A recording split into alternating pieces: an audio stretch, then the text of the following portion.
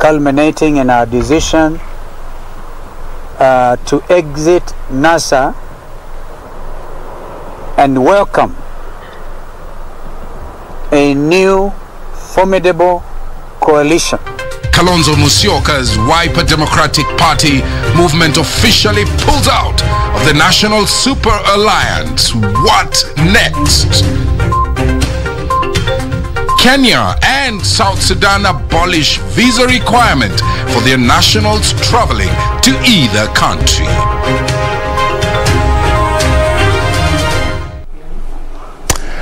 Thank you for joining us. Lensa Odingo is in charge of our sign language docket. Purity Musayo is away in Dakar, Senegal. Thank you very much for joining us. Straight to our top story. Madeira Member of Parliament Rigathi Gachagua was today slapped with a cash bail of 12 million shillings, a bond of 25 million shillings, and a surety of a similar amount to secure his release from police custody. Following his arrest last Friday, you remember he's facing 6 charges of fraud, with the main one being receiving proceeds of crime to the tune of 7 billion shillings. His lawyers decried the high bond and bail terms, further terming his arrest and weekend detention as politically instigated. Sarafina Chiengoma opens our coverage this Monday with that report. Madeira Member of Parliament Rigathi Gachagua was arrested last Friday and held in police custody over the weekend. Was on Monday morning presented before Chief Magistrate Lawrence Mugambi. Gachagua faces 6 charges amounting to over 7 billion shillings, which include conspiracy to commit an offence of corruption, fraudulent acquisition of public property, money laundering, acquisition of proceeds of crime, and conflict of interest. The court granted Gachagua a cash bail of 12 million shillings, a bond of 25 million shillings, and a surety of similar amount. Terms which Gachagua's defense counsel, led by senior counsel Kioko Kilukumi, termed unreasonable. Why were they arresting the accused on a Friday, 3 a.m., just to keep him and punish him? We strongly feel that the bond terms have been granted by the court were too high, and we want to urge the courts going forward to ensure that they adhere to the key tenets of bail's applications. We do not want the court to be a captive or under the capture of the state, and therefore I think that in future we would expect more reasonable application. And we hope that the judiciary stays away and avoids being abused and used by the executive to punish their perceived enemies. His lawyers and political supporters now read malice in the current wars. That we are seeing a series of what are political persecutions, not criminal prosecution of corruption cases.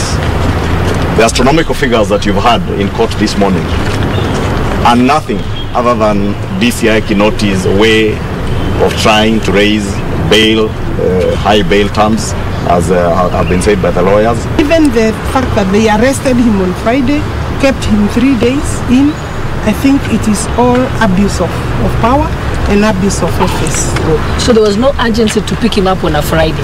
Obviously it was intended to ensure that he's punished by being held over the weekend. You can imagine it's been 2 years since he recorded the statement, but even to date in court, what is needed to be provided for to the defense wasn't given. Hii maneno yote tumekuwa tunaielewa, na hii maneno yote ya Rigathi Gachagua ni kama ile nilikuwa nayo, kama ile Moses Kuria alikuwa nayo, kama ile almost all the members of our team wamekuwa nayo. The Defense Counsel called on the Directorate of Criminal Investigation, the Director of Public Prosecutions, and the court to be independent and follow the law on all procedures. Well, that report was brought to us by Sarafina Robi and not Sarafina Chieng, as I'd mentioned earlier. Let's move on to education matters. And COVID-19 situation in the country is a major concern for parents as schools reopen for the 2021 academic calendar. And while the government has done its part to ensure COVID-19 protocols are adhered to in schools across the country, parents say they remain cautiously optimistic on resumption of in-class learning. Meanwhile, needy but bright students in various parts of the country have benefited from education scholarships. Today marked the beginning of a new academic calendar as some 15 million students across the country resume school under the revised calendar adjusted as a result of the COVID-19 disruption. But as classes resume, the reeling effects of the pandemic are bearing heavily on both schools, with the influx of students and on parents who now find it hard to pay fees. Wazazi tunapitia shida mingi. Watu wanaenda shule dakika kidogo wamerudishwa, then kidogo mnaambiwa fee wakirudi walipe full. Sasa hiyo unaona pia job iko chini. So tuna face challenge kubwa. Gava pia inafaa iangalie. Watu hiyo wasifunge hizo 10 days ati wanarudi home.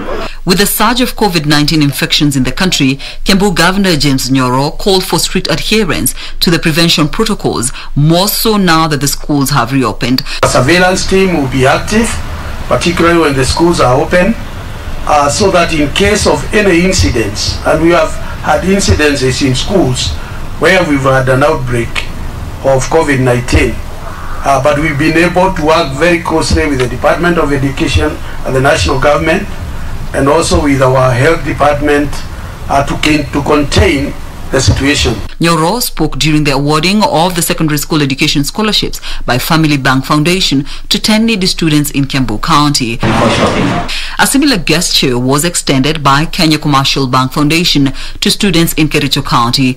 The students also received 25,000 shillings each for shopping. In Kisii, parents decried inflation and the effects of the pandemic on their finances, making catering for their children education an uphill task. Tumekuja hata kuchukua uniform, tumepata bei sio ile ya kawaida imepanda, tumeenda hata kuchukua bookshop, kuchukua vitabu kama rims pia zimepanda, sio bei ya kawaida. At Mwihoko Ward in Roiro constituency, parents celebrated the opening of the national government-constructed Mutuya Primary School. It would decongest Mwihoko Primary School, the only public school in the entire ward that was as far as 8 kilometers away for some pupils. Kwanza wao watoto wadogo walikuwa hawezi tembea kutoka hapa mpaka pale shule ile ingine, lakini kwa wakati huu wazazi tumefurahia. Tunasema Mungu ambariki na azidi kutuletea maendeleo mengine. Caroline Kamau reporting for the Prime Edition. All right, let's stay with education matters. Only 27% of teachers are fully vaccinated against COVID-19 as learning resumes in schools countrywide. This is according to a report by the Teacher Service Commission. The report also points out lack of sanitizers across schools in remote areas as a serious challenge to smooth learning. Yusuf Farah puts that story into perspective for us. A report by the TSC shows that only 27.1% of teachers in the country are so far fully vaccinated. Let me use this platform to appeal to all our teachers to accept to be vaccinated. As COVID-19 is not sparing anyone. For instance, we have so far lost 73 teachers to the virus since it was first reported in the country. The report that sought to find out the level of preparedness among educators further puts at 99% teacher awareness about the Ministry of Health COVID-19 guidelines. Quality Assurance and Standard Director TSC Dr. Ruben Dambiri, however, pointed at lack of sanitizers in remote places and their costly nature as possible challenges to the smooth learning. Schools also prefer use of water and soap. That is also the other preference why they are not using sanitizers. They also consider as a health hazard, and therefore there is also the fear of learners abusing the sanitizer. Meanwhile, TSC has trained 90,000 teachers in the competency-based curriculum. I urge school administrators to quickly settle down the new staff and ensure they attend to learners in the academic year that is heavily constricted to recover the time lost last year. TSC said that the National Treasurer has allocated funds for competency-based curriculum training. National Treasury has allocated 1 billion shillings for further CBC training to ensure a smooth implementation of the curriculum. While acknowledging the fact that full resumption of learning might be met with a number of challenges, the Commission has expressed its confidence in readiness for the 2020-2021 first term period, but are still calling on the strengthening of measures in mitigating the effects of the COVID-19 pandemic. Yusuf Farah reporting for the Prime Edition from KRCD, Nairobi. Very well, let's now shift gears and move into the world of politics. Kalonzo Musyoka's Wiper Democratic Movement has resolved to exit from the National Super Alliance, NASA. Wiper, according to its leader, is now reaching out to like-minded parties as it focuses on building on One Kenya alliance. The resolution comes amid an attempt by ODM party to share funds from the political party's kitty with its affiliate as part of the pacification. Kevin Washira is on that political beat. The Wiper Party National Executive Council held a closed meeting to forge a way forward in the wake of political realignments ahead of 2022 general elections. The Kalonzo Musyoka-led party resolving to exit NASA and focus on building the One Kenya alliance. We have had a very useful consultation as Wiper Democratic Movement this evening, culminating in our decision to exit NASA and welcome a new formidable coalition, which coalition, in my view, will be spearheaded by the One Kenya Alliance. The Wiper Party, which is currently in a partnership with the ruling Jubilee Party, is however reaching out to ODM to join the One Kenya Alliance, but under a new pact. The Wiper Party is the second party to declare interest to exit NASA after ANC, but none of the above has written to the Registrar of Political Parties to make the exit official. I'm basically extending a hand of friendship to everybody, including ODM, because ANC and KANU and Ford Kenya are together with us. I want to specifically welcome ODM to be part of the new formation. When you look at the outfit, the formation that is coming out, this One Kenya Alliance, it is just NASA minus ODM. And I can see that with the time, this One Kenya Alliance might even become a different outfit with another player entering the fray. And I'm not writing out that ODM will be part of this formation.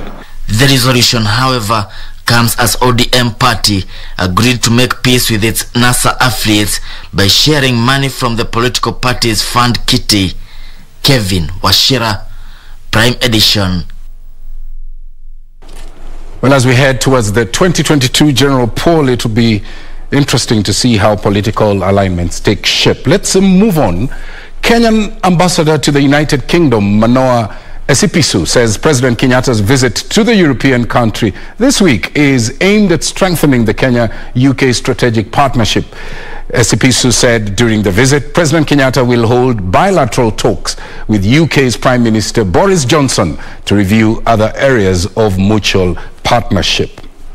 Speaking in London ahead of the president's tour, Esipisu said the highlight of the Kenyan leader's visit will be co-chairing of the Global Education Summit with Prime Minister Boris Johnson. The envoy pointed out that the aim of the summit, scheduled for July 28th to 29th, is to raise funds for investment in the education of millions of vulnerable children around the globe. The aim of that summit is to raise funds for education, especially for vulnerable people around the globe. The target for this fundraiser effectively is $5 billion. A lot of this money has already been raised along the last few months. As you might be aware, the president has been busy talking to fellow heads around the world, urging them to put the money where their mouth is, to take action to protect their budgets for education, to take action to increase their budgets for education, and to take action to fund specific areas of education that they have previously lagged behind. The Kenyan diplomat indicated that during the visit, President Kenyatta will hold bilateral talks with Prime Minister Johnson to review other areas of the Kenya-UK strategic partnership. It does include security and defense, regional security specifically, because we as Kenya, we live in a fairly tricky region, and we collaborate with our partners around the world, including the United Kingdom, to deal with this security imperative. The strategic partnership, according to SEPISU, is a broad framework for cooperation which covers a wide area ranging from trade to security.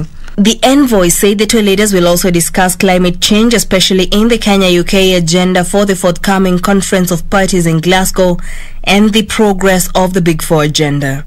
The President will also be attending to issues around his Big Four agenda, meetings that will culminate in the signing of an agreement between the Nairobi International Finance Center and the City of London. That's an important one on the agenda, as well as the partnership that the President himself has been driving between the University of Manchester and Christie Cancer NHS here in the UK, with Kenyatta University Teaching and Referral Hospital for the setting up of a diagnostics, from diagnostics to treatment, or cancer center of excellence in our country. President Kenyatta is expected in London on Tuesday. Reporting for Prime Edition, I'm Jackie Wambiru. Well, Wambiru's story brings us to yet another report where the government has waived the visa requirement for the citizens of the Republic of South Sudan who hold a valid passport issued by the government. Subsequently, the Republic of South Sudan has reciprocated by waiving visa requirements for Kenyans wishing to visit their country. Carol Kamau reports. In a statement from the Ministry of Foreign Affairs, the waiver of visa requirement for citizens of the Republic of South Sudan takes effect immediately. The ministry says, further in line with the EAC Common Market Protocol, the workers of the two partner states will be allowed to accept employment within the territory of each other. The statement further says the move will also enhance cultural ties and strengthen the economy of both partner states by encouraging free movement of persons and labor. According to the Kenya's Foreign Ministry, the two countries will sign an agreement to this effect in the near future.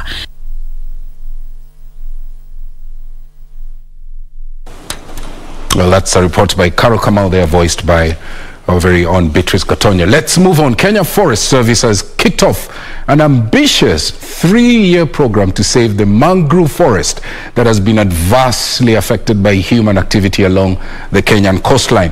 The plan seeks to create another 40% of the country's mangrove forest and has kicked off with a planting of 30,000 propagates at the Jomvu area in Mombasa Creek.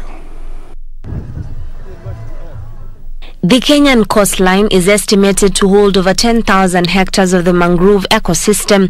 40% of the ecosystem is in ruins, spelling doom to the oceanic life. Urban encroachment, illegal harvesting, as well as the illicit breeding are some of the contributing factors to the wiping out of the forest.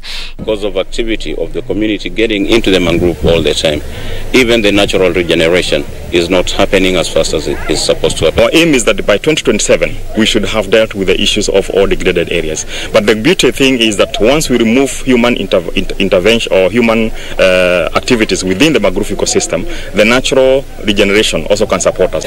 Once it is back and fully regenerated, communities nearby can sustainably use it because it continues to grow on its own so long as it's not over-harvested. The program is being implemented by the Kenya Defence Forces through the Kenya Forest Services to plant over 3,000 propagules as they sensitize the public on the need to protect the degraded ecosystem. The last 1 year, we have been able to plant about 10 million propagules of mangrove, and the last 2 years in total, we have been able to do about 16 million. Environment and Forestry CAS Mohammed Elim, who officiated the event as part of the International Day for Conservation of the Mangrove ecosystem, urged the community to tap into the potential that lies in mangrove farming. I must congratulate the communities of Lamu because they have kept to the traditions and therefore they are sustainably harvesting. We must be able to maintain our mangrove ecosystem. We must be able to maintain our coral reefs and seaweed. They combinedly work together as a very strong breeding grounds for the fisheries. Juni Karisa Mbele from Mombasa County for the Prime Edition. You're watching KBC Prime Edition. Our first break at this point, but we're going to come back with more stories that include the day's business as well as sports. Stay with us.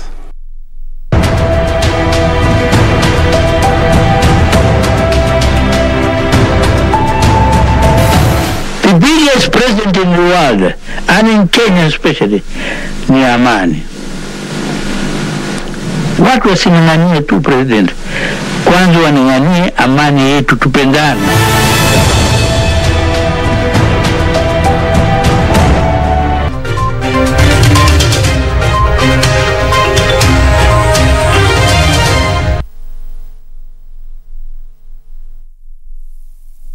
Kupata skiza tune ya Karau na DJ, bonyeza *811*967#. Raya, hii ni kwa matiche wote. Please, do not confuse the government. Usianza kufinya ile kitu inasema more fire. Ama ile ya the roof is on fire. Ama unaanza kusema we are killing this party. Ama the party is just a bomb. We are having a blast. No.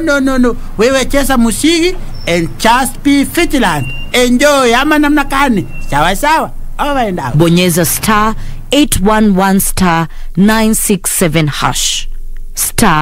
*811*967#. This is where it all began.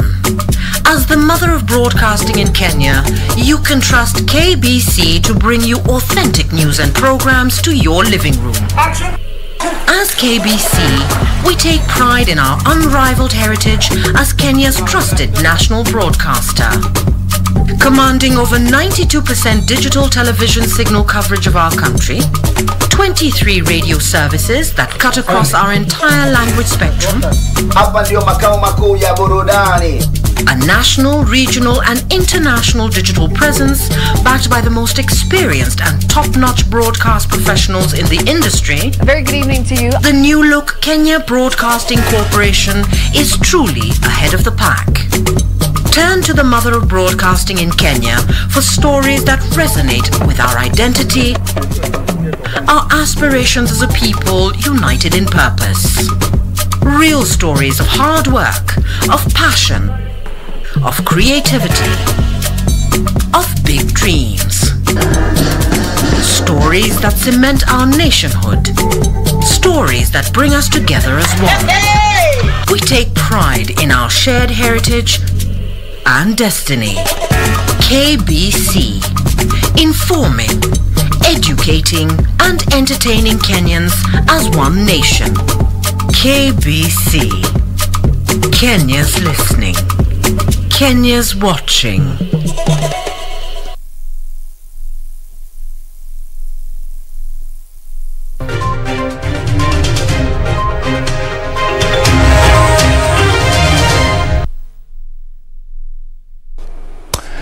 Welcome back. Of course, we care about your views. Speak to us, our social media platforms at KBC Channel 1, #Prime Edition. Let's look at an item here, an update on the COVID-19 situation. And country Monday recorded 550 new cases of COVID-19 from a sample size of 4,087. This translates to a 13.5% positivity rate. The new figures bring to 197,959 total confirmed positive cases. The Ministry of Health says that 7 more people have succumbed to the disease, bringing the cumulative death toll to 3,872. This as 786 patients recovered from the virus in the past 24 hours.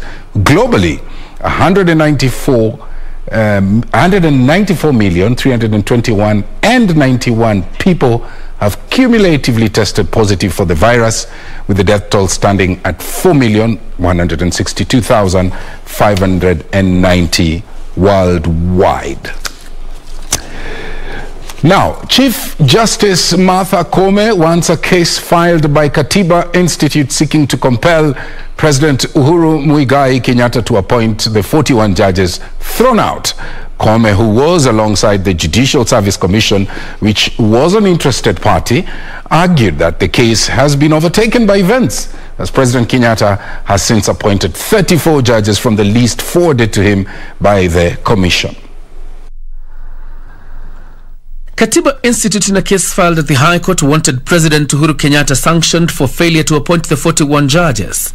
The Institute also wanted the courts to declare the judges duly appointed, since the President had failed to appoint them within the 14 days appointment window.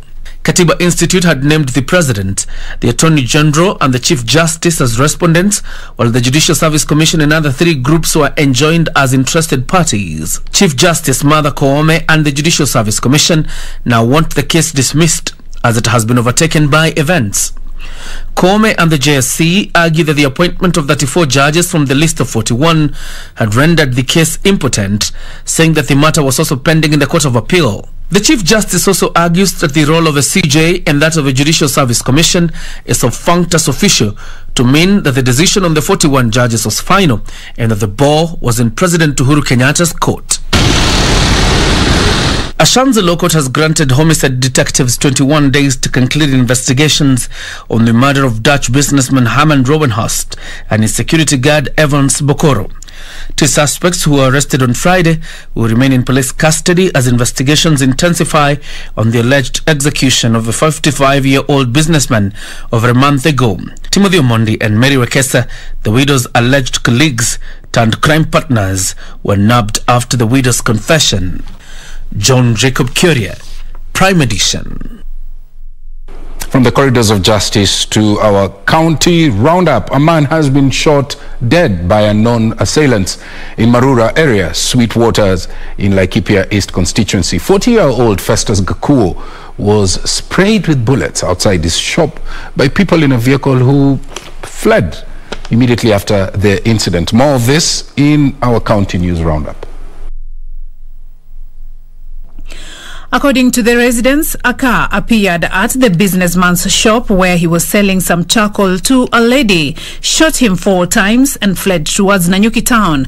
The man died on the spot. The motive behind his killing is still unknown. Na mimi nataka serikali ingilie kati, wafanye uchunguzi, na especially watumie hizi CCTV ambazo ziko hapa just next to the crime scene, ili watu wa Marura waache kuwa na wasiwasi na wapate haki yao. Meanwhile, 2 families whose children were abducted and murdered in Nairobi County by a suspected serial killer have received a total of 148,000 shillings, which is a personal contribution from county commissioners in the country. Nairobi County Commissioner Flora Moroa said the money will enable them give their children a befitting send-off. In the meantime, residents of Ihindu Trading Center in Naivasha are up in arms over an increase in the number of fatal accidents along the Nairobi-Nakuru Highway. The residents now want Kenya National Highway Authority to erect speed bumps or fly over on the busy highway, with the area recording 8 fatal accidents in the last 1 month. Kilio chetu ni kufikisha kwa serikali kuu na serikali dogo ili tuweze kusaidiwa kuajiri. Hatuna uwezo na malilio yetu, kama ikiwezekana flyover ijengwe, kwa sababu tulikuwa tumelia. Tunaweza furahia sana. In another development, residents of Lamu and human rights activists are urging the national government to do away with the numerous roadblocks on the LAMU-GARSEN road. They argue the roadblocks are creating the bad impression that Lamu is unsafe, which scares away tourists. Elsewhere, Permanent Secretary in the State Department for Broadcasting and Telecommunication, Esther KOIMET, says the government is committed to promoting creativity among the youth, even as she challenged the young people to take advantage of institutions that will sharpen their skills. The PS spoke during the launch of State-of-the-Art Film Hub in Bomet County. The government is therefore working to remove barriers to local content creation and distribution, such as exorbitant classification fees and broadcasting fees. The objective is to promote the production of local digital content and create employment for citizens. Finally, Kiambu County Governor Dr. James Nyoro says the county is witnessing more COVID new cases than in the previous waves, saying it was high time for citizens to resort back to preventive measures issued by the government. We are experiencing an upsurge of COVID cases, more than we ever anticipated. As we talk, we have about 134 positive COVID cases in our COVID center in Chigoni. That's probably 30 patients more than we experienced during the third wave. Beatrice Gatonyangetich, Prime Edition. Very well, let's move across the borders, and Tunisia's President Kais Saied has sacked the Prime Minister Hichem Mechichi and suspended parliament after violent mass protests nationwide in the northmost country in Africa. The protests have been fueled by the long-standing public frustration over how the government has handled the recent spike in the COVID-19 cases. Safin Achieng Auma now reports. Clashes among rival groups continued on Monday in Tunisia following the move by President Kais Saied to sack the Prime Minister Hichem Mechichi and suspend parliament. Anger over the government's handling of a massive recent spike in COVID-19 cases has added to general unrest over the nation's economic and social turmoil. President Kais Saied, who was elected in 2019, announced he was taking over. Saied's supporters erupted in celebration, but his opponents in parliament immediately accused him of staging a coup. Rival groups threw stones at each other outside the legislature, which was barricaded by troops, preventing workers from entering some government buildings. In the early hours of Monday, the Speaker of Parliament, Rached Ghannouchi, tried to get into the legislature in Tunis, but was blocked by those who supported Saied's move. The recent coronavirus surge has fueled long-standing public frustration. The health minister was sacked last week after a bungled vaccination drive. For Prime Edition, I'm Safin Achieng Auma. Very well, we're going to take a short break. When we come back, the day's business, and we'll also look at what is happening in the world of sports. Stay with us.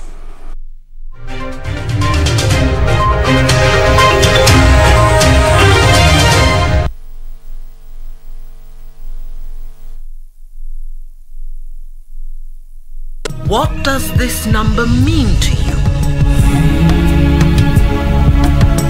A pack leader? A winner? Or just a number? To us, it means freshness, boldness, vibrancy and heritage. That's why at KBC Channel 1, we make it easier for you to pop up your family entertainment to a fresh, exciting and colorful bouquet.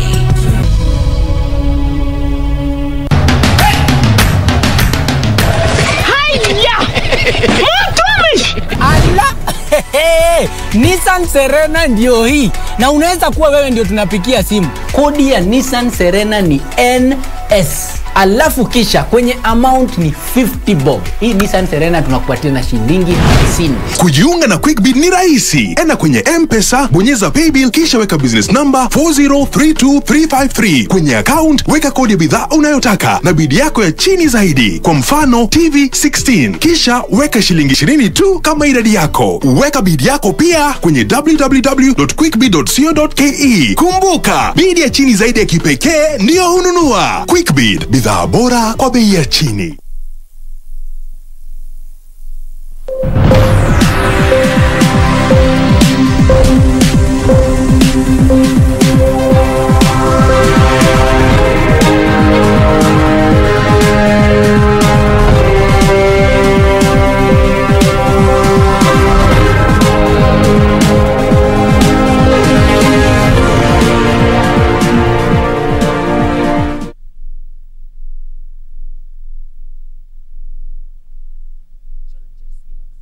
finger.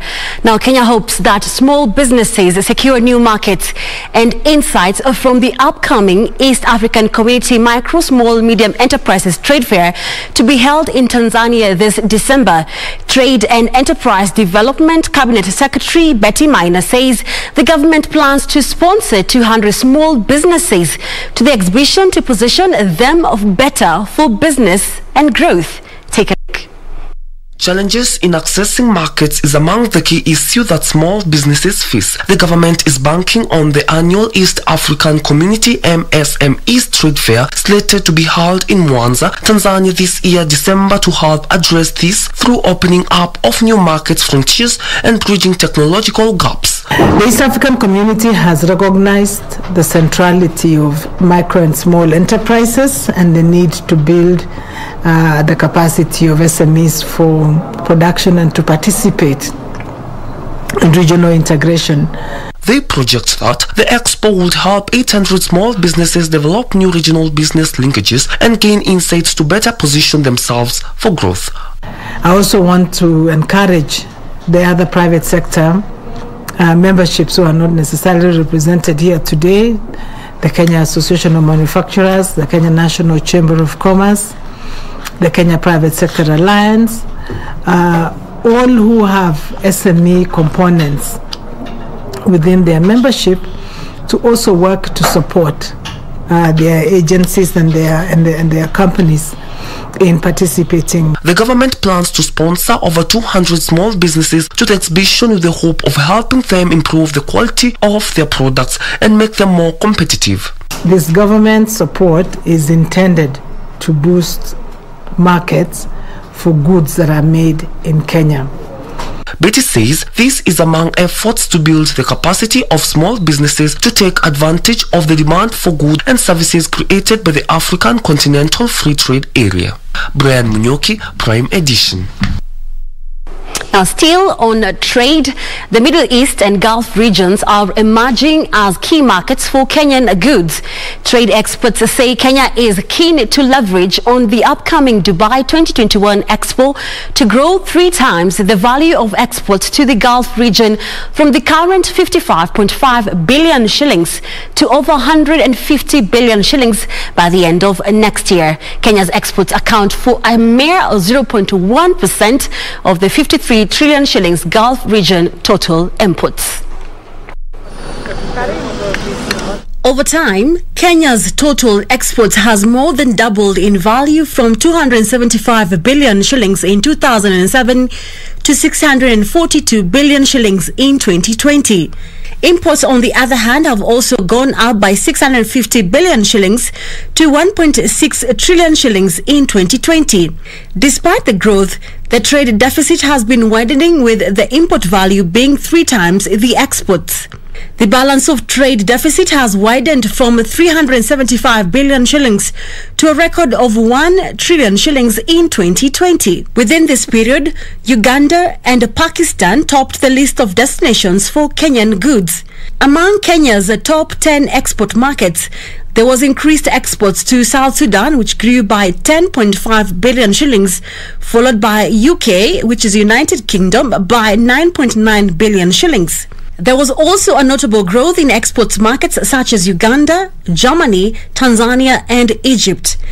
This was attributable to restrictions occasioned by COVID-19 in the traditional import sources and easy sourcing from Kenya when other markets closed their borders.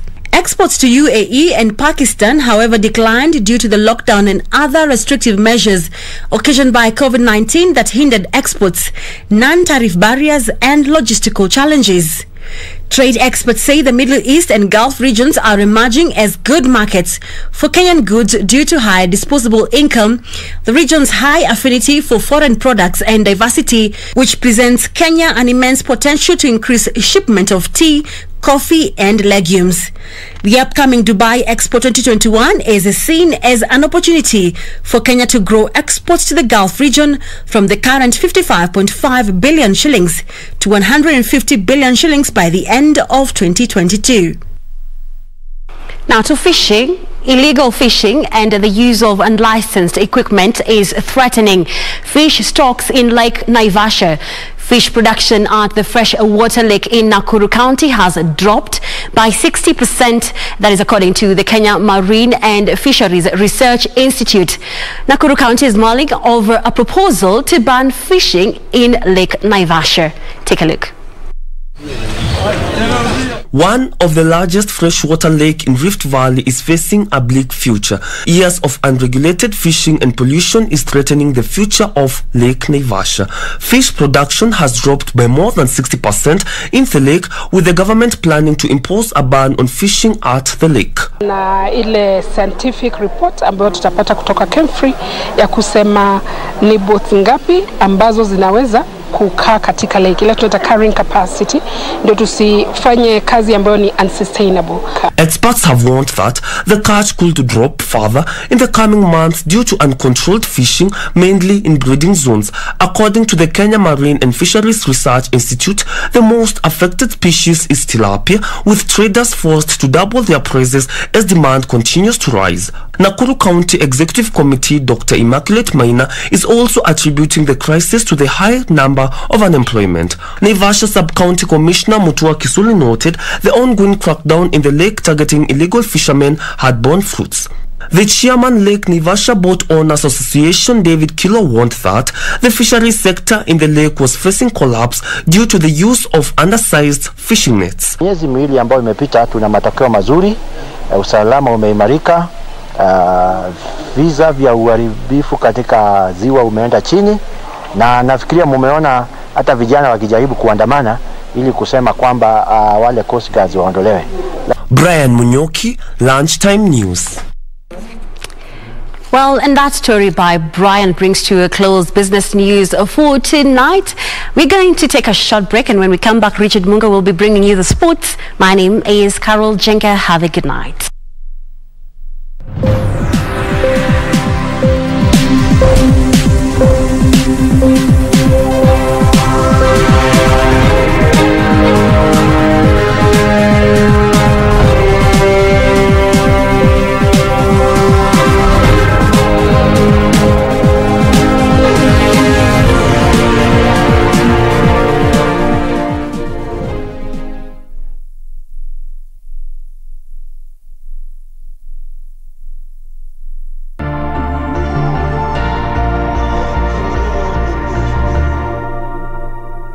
Kwa majina yangu naitwa Eric, ama unaweza niita Mugaka.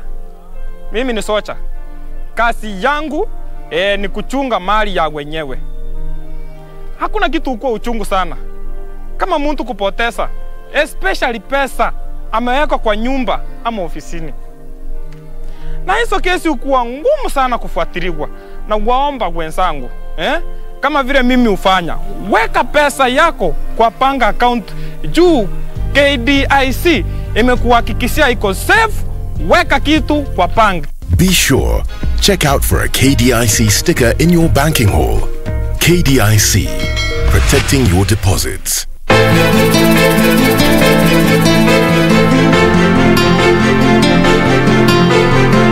Ananipenda, yes. Ananispoil, yes. Ananifanya kila kitu, yes. Everything, yes, yes, yes. Can we now deal with the problem, Kate?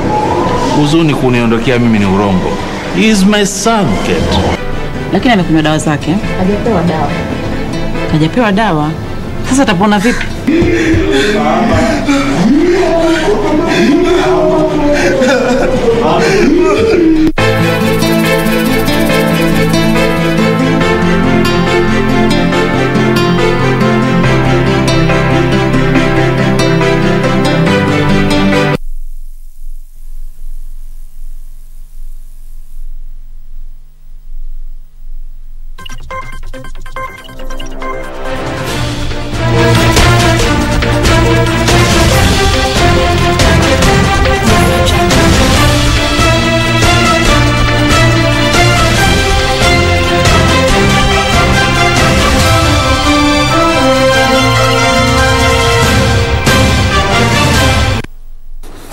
Well, good evening. Thank you for joining us for tonight's edition of KBC Sports with me, Richard Munga. Now, Kenya Rugby's chances of qualifying for the Tokyo 2020 Olympic Games quarterfinals received a huge blow after the Innocent Simiyu coached side lost 14-5 to African rival South Africa, their second loss following a 19-14 defeat to USA earlier today. SHUJAA will now hope to register a decent result in the last Pool C match against Ireland, who lost 19-17 to USA. Hours after falling 33-14 to South Africa.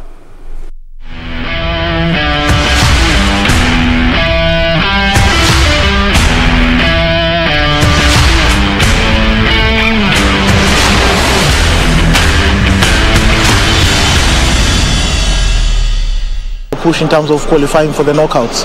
So right now I think the only task at hand is to win the last game so that we can be able to qualify.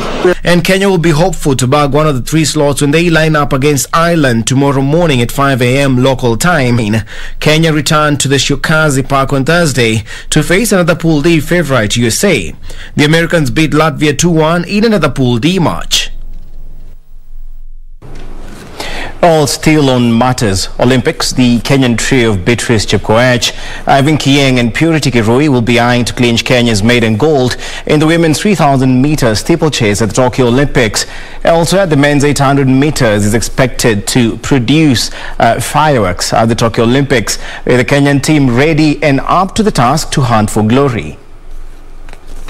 Women's 3,000-meter steeplechase at the Olympic Games in 2008, a Kenyan athlete is yet to win a gold medal, with Eunice Jepkorir and Ivan Kieng coming closer, bagging silver in 2008 and 2016 respectively. Kieng insists that through teamwork, the Kenyans can indeed dominate the race. I think I can say at the moment my shape is not bad. But now as we are heading to Tokyo, I think now we go and work as a team to attain the best results.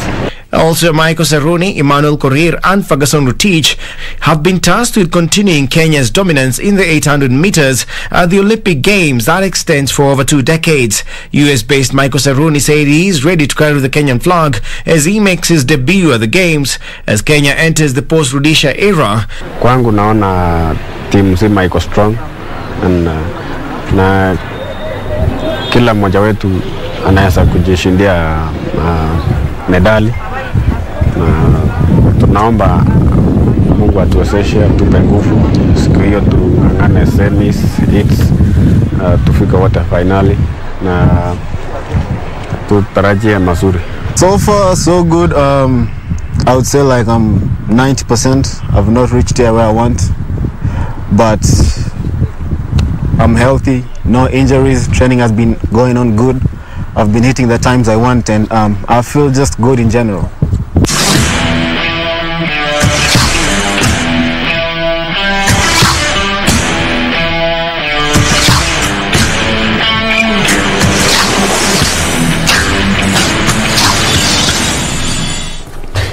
And to other matters, Nakuru-based speedster Onkar Singh Rai has been named the sports personality of the month of June 2021 following a stellar drive in the iconic WRC Safari Rally Kenya. Also, Kenya's Carl Flash Tundo clocked 2 hours 7.36 minutes to win the third leg of the FIA African Rally Championship Series in Tanzania. Driving a Volkswagen Polo R5 and navigated by Briton Drew Starrock, Onkar Rai achieved the feat after winning WRC 3 class. Onkar also scored World Rally Championship points in a credible 7th overall place. Karan Patel and Carl Tund also scored WRC points in 8th and 9th positions. Onkar beat 5 other nominees, namely beach volleyballer Braxide Zagala, 100 meters sprinter Ferdinando Manyala, mid-distance runner Faith Kipyegon, former half-marathon world record holder Geoffrey Kamworor, and basketballer Medina Okot. Onkar Rai, it's really, you made us proud, and we are really delighted to be part of this initiative. Our part here is to encourage you and the rally drivers and motivate other sports personalities in the country. Honestly, it's an honor and a privilege to be given this award. It's taken years and years of hard work and training. And the 2 people behind that were obviously my brother Tej and my mzee Jesse Rai. So they've done a lot to bring me up to the level that I am. Meanwhile, Kenya's Flash Tundo clocked 2 hours, 7.36 minutes to win the third leg of the FIA Africa Rally Championship Series in Tanzania. His compatriot Karan Patel emerged second in 2 hours, 10.35 minutes, as Jeremy Wahome, also Kenyan, finished fifth in 2 hours, 22.58 minutes. The win extends Tundo's lead in the Continental Series, whose last 3 gongs are well kept by another Kenyan, Manville Barian. Now to football. Champions Gor Mahia dropped points for the 7th consecutive match after losing 1-0 to Lindsay Stars in an FKF Premier League match played today. Today's loss, the 10th this season, leaves Kogalo 7th on the log on 40 points after 26 matches. Ulinzi is now 10th on 37 points. In yet another match played today, Bidco United beat Nairobi City Stars 2-1 to go 11th on the standings on 35 points rather, 3 points behind 6th placed City Stars.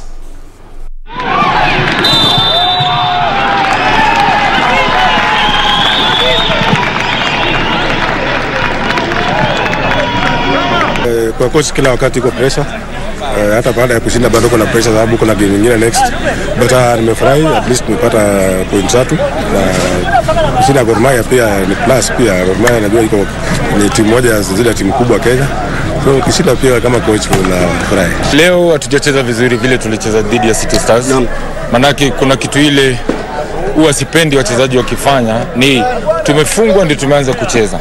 Inafaa kabla hata tufungwe lazima tujitume ndio tupate bao. Lakini ukiangalia wachezaji wangu leo imekuwa ni kama tulingoja Ulinzi wapate hiyo bao and then ndio tuanze kujituma. Na unapata siku hizi timu nyingi sana zinajua kudefend, hata kama ni bao moja wanajua kudefend sana, na Ulinzi ni wazuri sana kudefend. So hapo ndio makosa tumefanya. Finally, Adam Peaty wrote his name into the history books once again as he powered to 100 meters breaststroke gold in Tokyo in a time of 57.37 seconds to become the first British swimmer to defend an Olympic title. The world record holder blew away the competition to win Britain's first gold medal at the Games.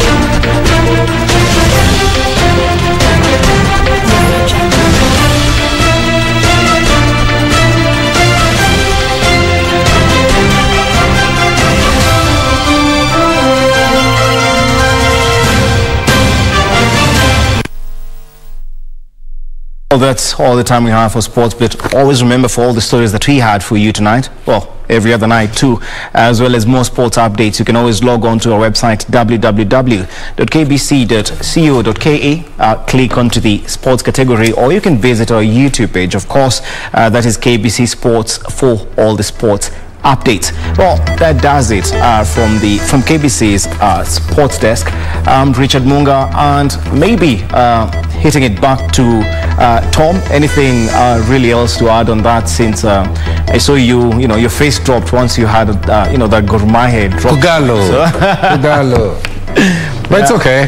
It's okay. As a fan, what's your take on that, of course, because Gor Mahia has been winless in 7 matches now?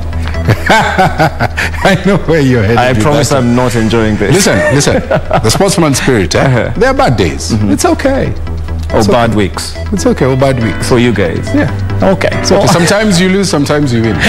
Well, that's it from me too. Have a good night. Yeah. Well, there's always the team in the back end that makes this bulletin possible. So on their behalf, I want to thank you all for watching, including our sign language interpreter, Lensa Odingo, of course. My name is Mboya. I will be back tomorrow night. Thank you. Good night and God bless.